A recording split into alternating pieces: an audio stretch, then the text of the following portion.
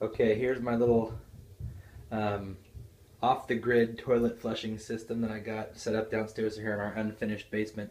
I went online and bought a little float valve from, I think I got it off Amazon.com, and hooked this up just temporarily, this little lid inside the reservoir through a hose that goes up into this bucket full of water.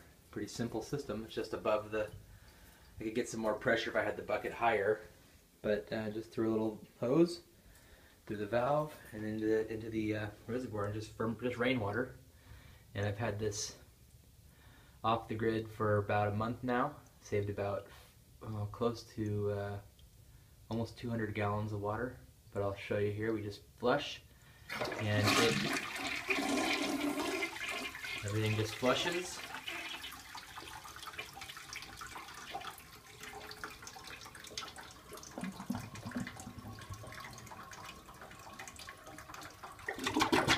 Pretty easy, and then it just fills back up.